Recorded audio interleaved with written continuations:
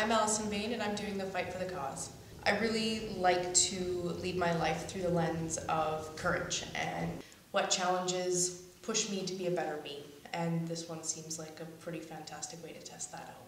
It's a personal endeavor about meeting challenges and being brave about those challenges, overcoming the fear.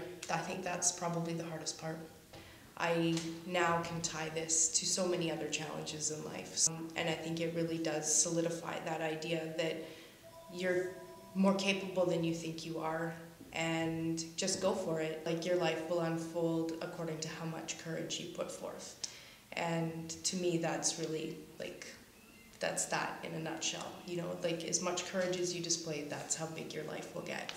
And really, you can't ask for more. You can do anything that you set your mind to, and even if it doesn't go perfectly, it still happened and it still ended as good as possible, and you can learn from it regardless of what happens.